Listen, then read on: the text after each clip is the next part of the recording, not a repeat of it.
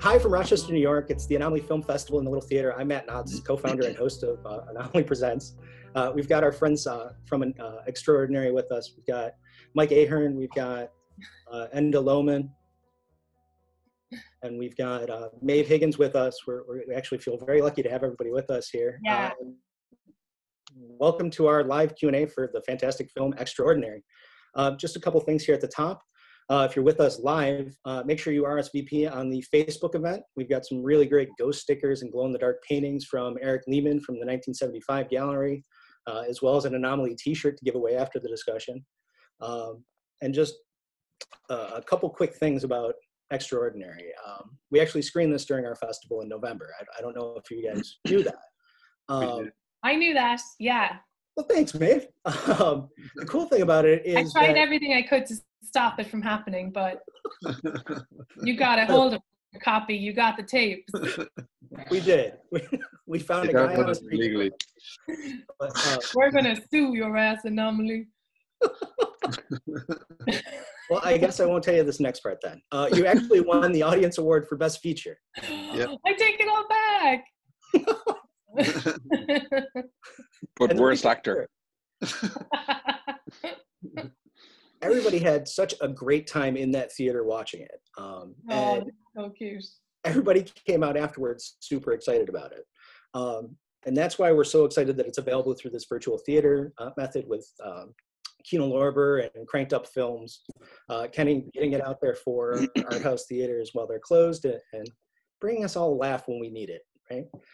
So we've actually got folks from all over the world joining us tonight. I know we've got not only our guests in London and in Ireland, but we've also got folks from Canada and all over the United States as well. So welcome.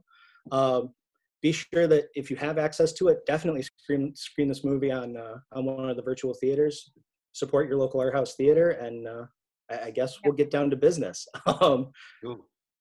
So, like I said, the best part of screening Extraordinary at Anomaly this year was hearing the crowd's reaction.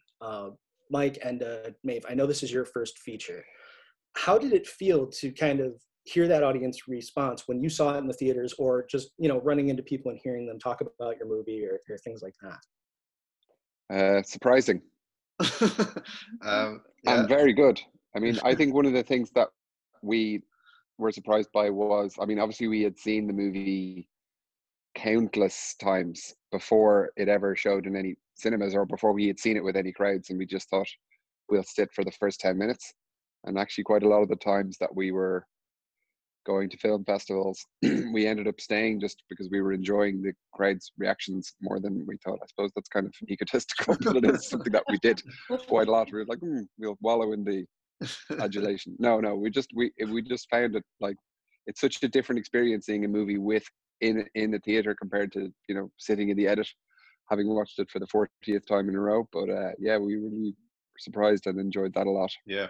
And I think a lot of the festivals are kind of genre festivals as well, so the crowds were really up for it and really amazing and really good. We had just so much fun at those, traveling around going to those, so, and I think the first place it played was South by Southwest, and it had a really good reaction, but we were just, I think it was mostly relief that day because we were so scared. We were really nervous about it, but yeah, it's just been fun since then, to be honest. Yeah, that was the first time I saw it, because obviously the lads were making it and directing it or like editing it and everything, but I hadn't seen it. But yeah, South by Southwest, we all sat together and watched it, and it was cool to see it with a crowd. And also like they've been traveling around Europe and seeing it with different crowds, and like different nationalities react to different jokes and different parts of it. And I know I wasn't there, but when they went to Switzerland with the movie, and there was like a cool genre Swiss crowd of like movie lovers, but they all lost their minds when the cuckoo clock falls down and killed Bonnie. So like different things appeal to different audiences, so it is really fun to sit in and watch it. I mean, it would be horrific if it wasn't landing, but thankfully in groups of people, some of them definitely seem to enjoy it. Yeah, totally. And the other thing that the one other thing about watching it in different countries was that the subtitles worked. Some jokes played better with subtitles than they did in English, which was really weird. Like, so jokes that we wrote in the script that we thought would be really funny that didn't really land properly, landed properly when you read them. so I don't know what that means about the way we made the film, but it means it's a very good joke for clever people. Okay. Just means we're really literate, cool guys. Yeah, we're intellectually high reaching. I'll ask kind of the usual question you get in these, right? So how did the film come about? How did the idea for Extraordinary come about?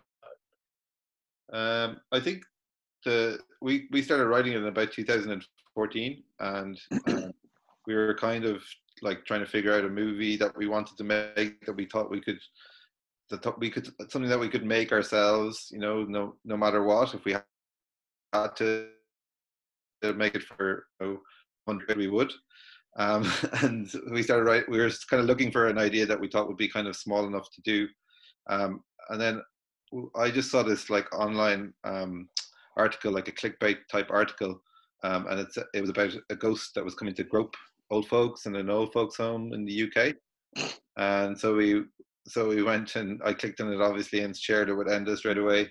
And in amongst the kind of really crappy article about the ghost, it mentioned the people that came to solve the haunting, and it was like a local couple, and it said that there's only like 3 lines about them, and it said that he kind of took the ghost inside him, and then she would counsel the ghost.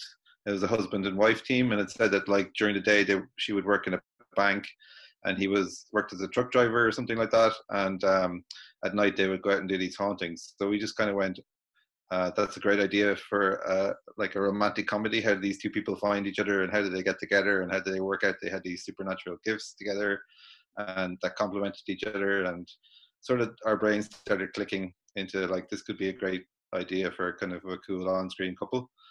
And then pretty soon after that, we just called Maeve and told her that she was going to be in this thing that we hadn't written yet, and met her about it.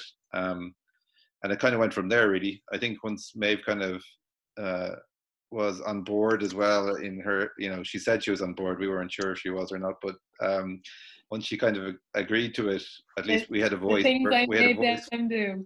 Oh boy, you don't want to know. We had a voice for her anyway. We had a voice for Rose then, so it just felt easier to write for us, and it felt kind of more realistic. So it's I actually kind of had another question about how quickly Maeve got involved. So Maeve, you have such a unique comic voice. How did you kind of fold that in, or did Mike and Enda just kind of have an idea and you just kind of filled it in with the rest? Yeah, no, totally. They, I suppose, like, I've been doing comedy for a long time in Dublin, where we all used to live. Now we've all moved, except for old Enda, old stick in the mud Enda. Loser. So we were friends, and I suppose we had done like little bits and pieces together before, but of course I was thrilled when they said, "Oh, we want you to be in a film and like be the main person in it," because I had never done a film, and it remains to this day, and very much likely for the rest of my life, the only film I'm ever going to be in. I was like, totally, and I really respected their taste, and I think they know what's funny and good, so it was never a question for me at all. And similarly, I wasn't really worried if it would turn out well or not, because I think, you know, anybody who's, you know, creative or makes stuff, as you know, Matt, like, you would have a lot of like self, or, you know, like doubt, or, oh, can't do this kind of, but like when it's somebody else that you know, that you share taste with, you're like, oh yeah, that's a safe pair of hands, so like whatever you need me to do, I'll do.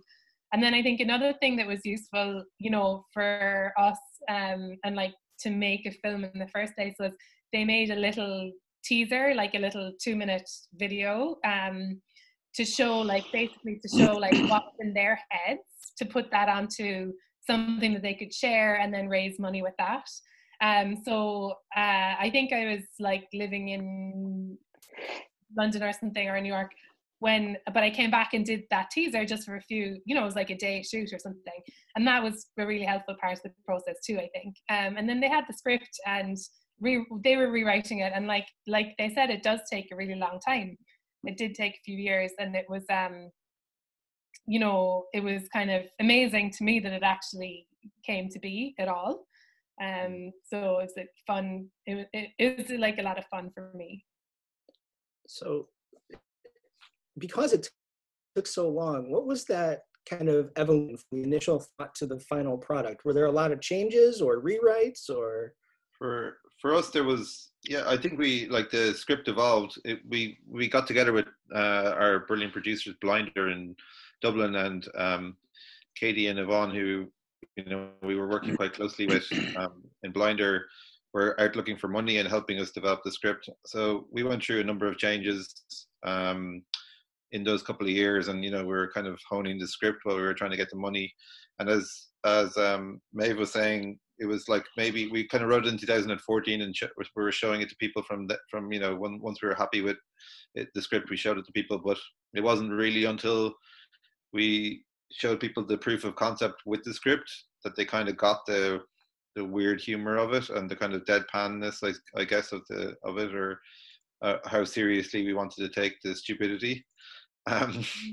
And, you know, because it could read quite wacky if you just read it, you know, without any kind of reference. So I think that really helped. You know, we always were quite sure of the way we wanted to do it, and I think Maeve knew the way we wanted to do it. But, you know, when you read something cold like that, sometimes it can read different ways. So that really helped. And it even helped, like, when we got the script to Will Forte, we sent that teaser little short film with it as well. And, like, that was the thing that, you know, before he read the script, he looked at that and then he thought that was funny, so he read the script. So it really definitely helped in many ways along the way. It is. On paper, I could imagine where it would be very kind of. Was Mike talking for so long there? You kind of were getting lulled into kind of a snooze. That's what happens when Mike talks. Name, was that obvious? Birds fall out of the trees and cows over and everything. He's a very relaxing voice. I've hypnotized a lot of people over the years. That's why Maeve really did the film. Maeve really did the film. He kept murmuring, and before I knew it, I had to do a film. Next thing, she was on set. So I guess the question I would have, and it kind of comes off the back of what I heard from Mike before I dozed off. On paper, it does seem like it would be kind of a goofy thing, but everything is very kind of grounded. And I think, you know, the way it's shot, it's beautifully shot, by the way. Thank you. Maeve, wonderful job. I really appreciate it. DOP. But there's an earnestness to it and absurdity to it that really kind of saves it from being just a goofy horror comedy. And I'm wondering how you struck that, how you kind of made it. I don't want to say elevated, because I feel like that might be, you know, I don't want to put too true. Might it be too true, Matt? Very, very true. I don't want to get too deep into my heart. So yeah, but yeah, how did you kind of nail that tone? That was the harder part, because I think we kind of always felt the comedy was taken care of, and we really wanted to make sure that you cared about the characters. That was really important to us, that, you know, you wanted to know how these two ended up and that you were rooting for them. And I suppose it was getting that right that was the hard part for us, getting the emotional journey, I like to call it, right. The EJ, and it was always, EJ. Where's the EJ? He was screaming. Exactly. So it was just it was nailing the EJ was the tricky thing. But and when that was done, well, we think it was done, but we felt it was complete. He said, "Got to get the EJ from A to B." A to Z. Now that I know, sorry, Matt. It's all right. You asked a real question there. It's Friday night. Let's keep it loose. I'm gonna eat a crisp. Yeah. Oh, no. No, I didn't. Did you bring enough for the rest of the class? That's. I feel like when you're in school and you're trying to eat like something under the desk with the teacher noticing. Yeah, well, go on. You can reach on mute. Yeah, you can eat it if you put it on mute. No problem. Yeah. Okay. It's either on mute or really close to the microphone. This could just break out as an ASMR success. So one of the two. So now that I know, like, little things are just ghosts trying to interact with me, branches moving, or things flying in the wind a little bit. Have you ever seen anything move and thought it was something paranormal? Enda has. It didn't move. It was a flashing light. There you go. Mm. Tell him. Yeah. You're not convinced, are you? Where? I'd like to know more about this flashing light. Tell him the proper story, Enda. I was in a hotel in Germany, and I was in the room with a friend of mine, and the light was kind of flashing. Actually, it was a sconce, if you like, and the wall was flashing, and we just kind of noticed it wasn't random. And then we figured out we were able to talk to it, and it would flash once for yes, twice for no, and we spoke to it, I'd say, for about an hour or more, actually even 2 hours, and got loads of information about who it was. And it was a lady who used to work in the hotel called Greta Cole, who had been murdered. And she told us all of this through flashing once for yes, twice for no. Like, we'd spell out the alphabet, like, for her to spell her name. And it was a long time ago now, and I can't even really remember a lot of stuff we spoke to her about. But we spoke to her in depth about her life for about 2 hours. And I remember she couldn't speak any English. That was one of the creepy things. I remember she told us she couldn't speak English. What else did she say? Lots of stuff. And then when we brought in, there was 2 other friends or 3 other friends in other rooms, we brought them in, and it totally would stop flashing when they were there. And then they'd go and the flashing would start again. And then it just kind of stopped after a couple of hours. But that was pretty weird. My follow-up question is, did you sleep there after that? I did. The other guy didn't. He was too scared. I would have been too. I would have been out of there immediately. Yeah, but she felt benevolent. She wasn't going to kill me. But she may have just turned the light on and kept me awake. That would have been the worst. Yeah, that was very, very extraordinary type of haunting. Yes. Yeah. It was unthreatening. Yeah. But also her name is Cole, which was the Chancellor Helmut Kohl at the time. Do you think it was? Do you remember him? Are you poking holes in his story, mate? No, I'm just saying, No, I think she had, as far as I remember, she had died in the 80s, and this was in the noughties. But I'm sure he was alive in the 80s too, right? He's dead now, doesn't he? He is dead now, yeah. But he was I think in power in the 90s. So. Right. Don't know. What Maeve is saying was it a dream, Enda? But hang on, is Cole maybe the Smith of Germany? Yeah, I'd say it's pretty common. Yeah, I'd say so. Do we have any German viewers? Oh, everyone's left the live stream. There they go. There they go. A couple of things from the Facebook. Oh my God! Whoa! You creeped me out. She's here. She said no, Enda. Is it you, Greta? No. Greta's gone. It'll take too long to tell us who it is. We've got a few questions that have come in from Facebook now. So the first is from Thomas in Patchogue, New York. He says, great movie, cheers. He watched it virtually with the Plaza Cinema. And his question is, was Christian Winter's wife inspired by any exes? No, she wasn't. No. I think she's just a really horrible character. She's inspired by the real Claudia. She was inspired by the real Claudia. She's an evil version of Claudia Doherty. She is absolutely fantastic too. She's a blast in the movie. She was always going to be Claudia from the start as well, where her name is obviously Claudia in the film. So it obviously was based on Claudia. See, it's more of a statement than a question. It's from Kristen, and she says, thanks to Maeve's performance, Rose is the most relatable horror protagonist. Horror No way, protagonist. that's so cool. Oh, horror protagonist. Sorry, it's my terrible Midwestern New York accent. Horror protagonist. Thank you so much. That's so nice. And last question from Facebook right now. It's from Kara, and she asks, what is your favorite topping to kind of pimp out a frozen pizza? I usually buy like some salami or something like that. Yeah, pepperoni. For me, banana. Love banana pizza. Really? You know, I wonder if Cara knows that her name means friend in Irish. Oh. Cara, Maeve has a question for you. Did you hear that? Please let us know. Yeah, your name means friend in Irish. So sweet. Let me see. And face in Spanish. Does it? Yeah. That's what Facebook comes from, does it? Yeah. Friend. That's when you friend somebody, be? yeah, when you friend somebody on Facebook. Oh yeah. We're really getting to the bottom of some parts tonight. I feel like, yeah, we are hitting on some deep mysteries here. Yeah.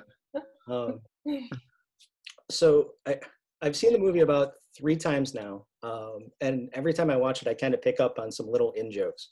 I'm thinking either that or I'm just hallucinating. It's one of the two. But last night I was watching it, and the MacGuffin label on the ectoplasm jar killed me.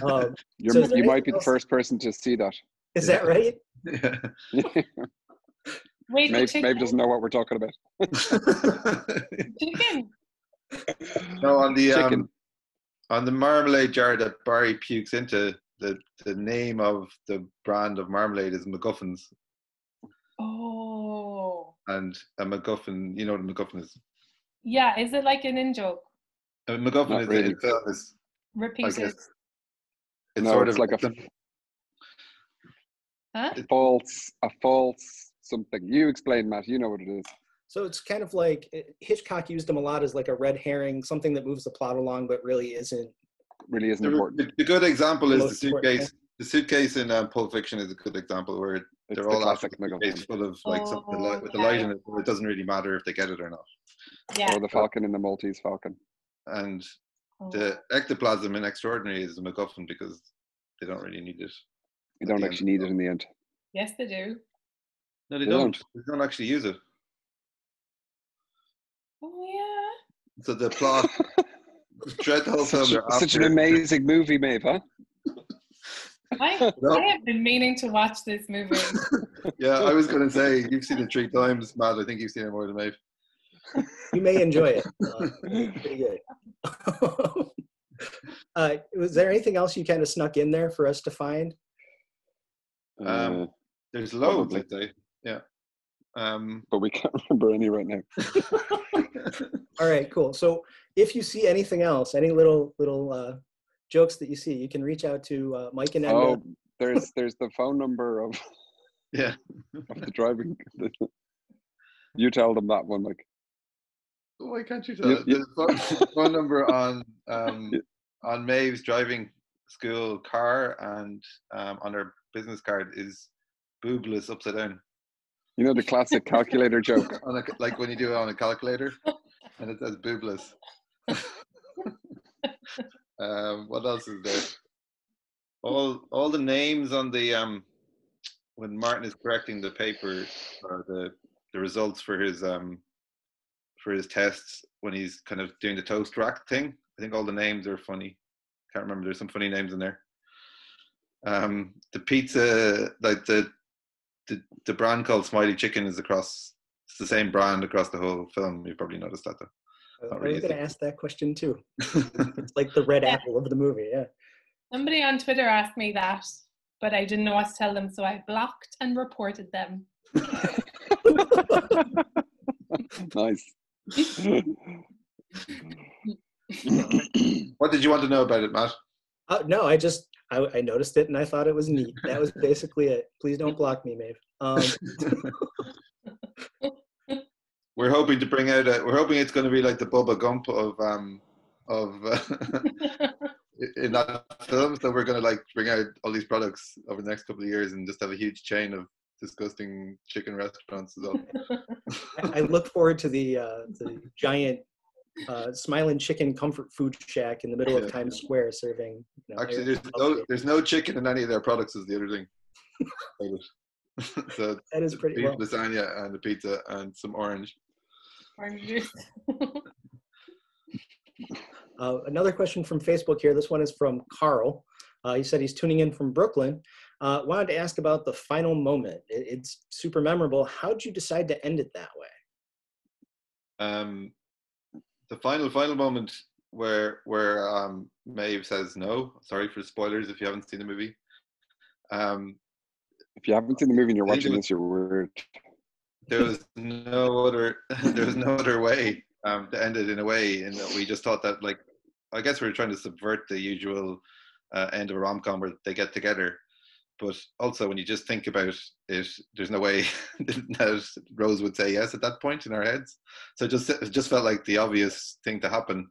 And in some ways, we kind of wrote it as a joke quickly first, and it just stayed there the whole time until the end.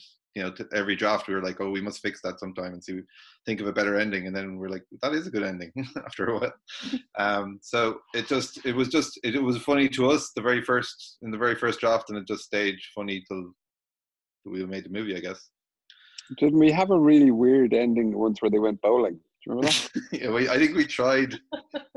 I think we tried to wrap it up a few times, different ways. Yeah, and even where they all went.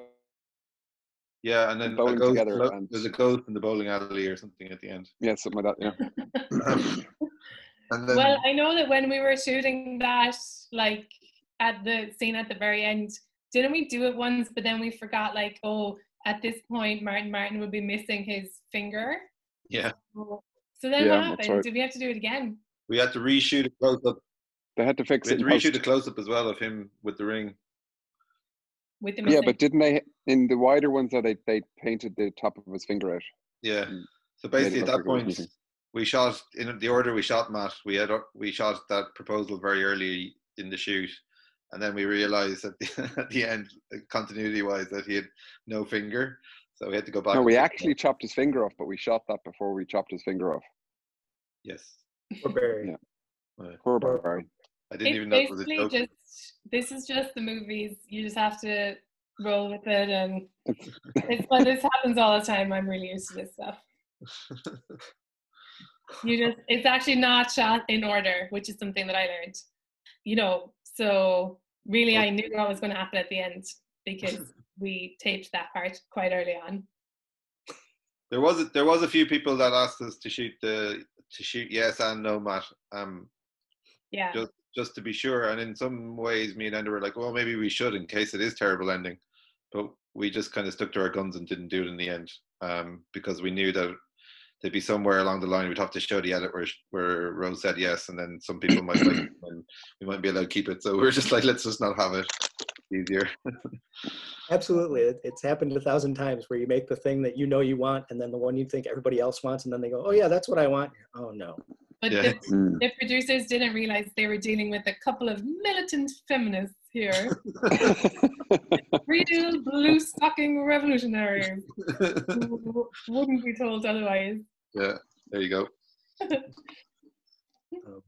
Another question from Facebook here. I'm sorry, the segues are terrible. It's fine. Thanks for the question, Carol in Brooklyn, and sending loads of love to Brooklyn. That's how we say it in Brooklyn. We said Brooklyn. So Brooklyn is in the house, yeah. So Anna asks, what was your favorite scene to shoot? Who's going first? I can tell you mine just quickly, and then you can say. But I really liked the scene in the car with Will, when I was in the car with Will Forte, because A, he had more lines to remember, so that was more relaxing. B, he was so funny and good, and it was just like I could kind of watch him acting, which was really fun. So I think that was one of my favorite scenes. Just because in the rest of the scenes I had a lot of lines to remember, I was like, oh. So yeah, that was my favorite, in the car with Will. Good answer. I would have picked that too, because it was sort of, in a way, fun for us to shoot too, because it was one of the more simpler setups, and just watching Will and Maeve do their thing. And I think it was the first time you were in a scene together, maybe, as well. So Yeah. it was just really good fun to shoot. But I think I don't know, I'm going to pick the slow car chase. Oh yeah. Because it was crazy to film, and we did it towards the end of the shoot, and it was in the middle of the night over 2 nights. And for such a simple kind of joke on paper, it was just really, really complicated. And if you remember in the film, the Virgin is being towed along, or is floating along, and then there's 2 cars following her.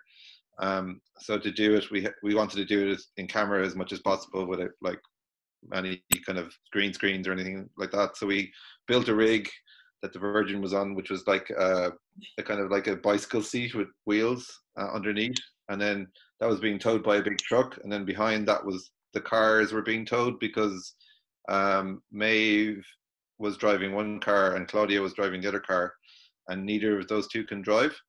So so we had to have a rig to pull all the cars, basically, because legally they weren't allowed to drive along the road.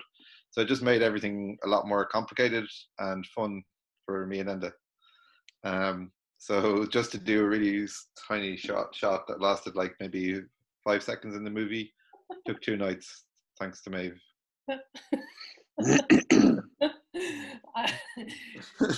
That's not true. It's true. But it turned out, as everybody said in the end, it turned out a lot better. It did, yeah. You're on a tow truck. Yeah, it was a lot better.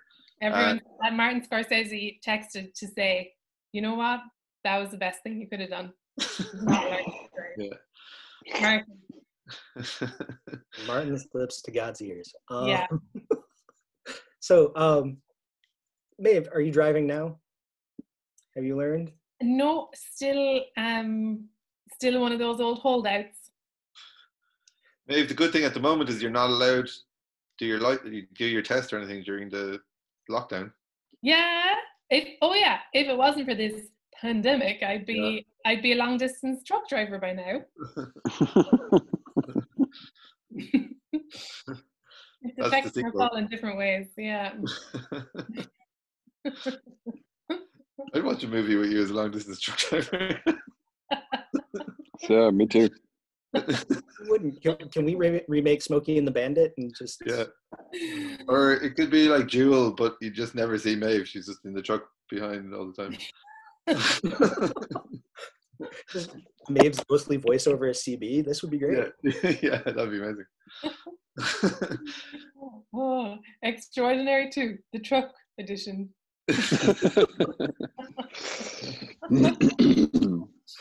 I would like that too, and I'd always just be like picking up male prostitutes on the road. Killing them. We could get all that sweet Fast and Furious money, mate.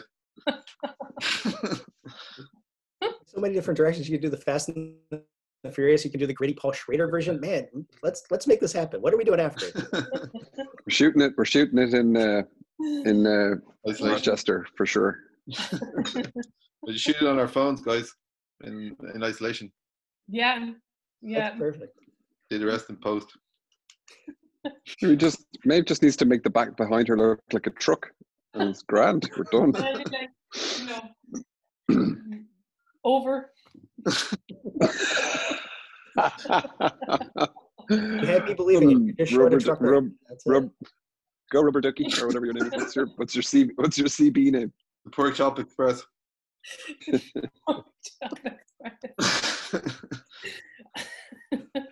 That's the one in Big Trouble in Little China. Is it really? He just wants his truck back. Mm-hmm. I didn't know that. There you go. Where to watch? Very good. I will watch it. Yeah. What's it called? Little House on the Prairie? Yeah, that's it too.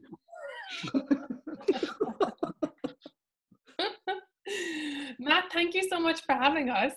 Yeah. Thanks for being here. It's been great. Yeah, no, it was so nice. And thanks for having us at the festival back in November too. Mate, that sounds like you're wrapping it up. Instead of Matt. Well, it's been great. If you guys need to go. Me and Enda are going to stay all night. If you want to do one last question. Yeah, if you don't mind. And then I'll let you get on to your night, because I know there's not much left of it at this point. We have a question from Megan, and it's about one of the practical effects. She's a big fan of goo in movies. Take that how you will. She wanted to know what the ectoplasm was made of, if you happen to know. We do. It was made of, we did a couple of rehearsal days with Barry and Barry Ward, who played Martin, and the makeup lady Corinne made up a bunch of different ectoplasms. I think they're made of gelatin and like corn flour and water, and she made different colors and consistencies, but we picked that one. And Barry didn't mind. he just drank and puked whatever we gave him. He was great. And he I think Corinne actually on the colder night shoot put a little dash of whiskey into the ectoplasm. And Barry definitely liked that. Well, there you go. There's your Friday night cocktail if anybody wants to make it at home. Yeah, actually at the Irish premiere, we had our Irish premiere in Galway. They had ectoplasm shots for everyone. That's awesome. Yeah. Yeah, I think, was there any icing sugar? You know, like confectioner's sugar. Yeah, that's maybe, yeah. good too. Yeah, yeah. There you go. But I really liked how in so much of the movie there was lots of like, I think where they could, the lads made it real. So there was things like when the kitchen is getting kind of haunted and all the dishwashers slamming open and all the lights are going on and off and the picture frames are spinning. That was the art department was like lying on the ground with strings on their fingers, like pulling and twisting things and spinning things. So it was really cool to be there in those scenes when all that stuff was happening. And I think that helped the film too, because it does look like it's really happening. It doesn't just look like, oh, they're in the kind of a cartoon. So I think there's big props to the art department and the props. Props to the props. Yeah. Well, thank you once again, Enda, Mike, Maeve. Thank you for coming and spending the time. Thanks, Matt, for having us. Thank you, Matt. Thanks fun. for having us. Being here. And thanks for everybody for watching. Thank you. Yeah. If you haven't seen it Thanks for already, watching. check it out. It's streaming through Kino Marquee. It's extraordinary. KinoMarquee.com for your local theater, and have a great night. Thank you, everybody. Thank you so much, Matt. Bye-bye. Thank you. Bye. Later. Bye. Bye. Bye.